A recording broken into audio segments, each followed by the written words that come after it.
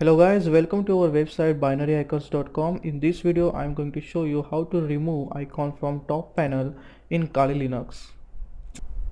Okay guys, in this video I am going to show you how to remove the shortcut icon from the top panel of the Kali Linux.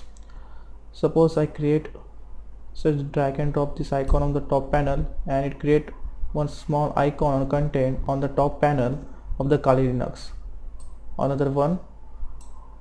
Okay, so if I want to remove this icon, if I right click on it, there is only two options, that is launch and properties. If I go to the properties, it will open the launcher properties. So using a right click option, you cannot remove this icon.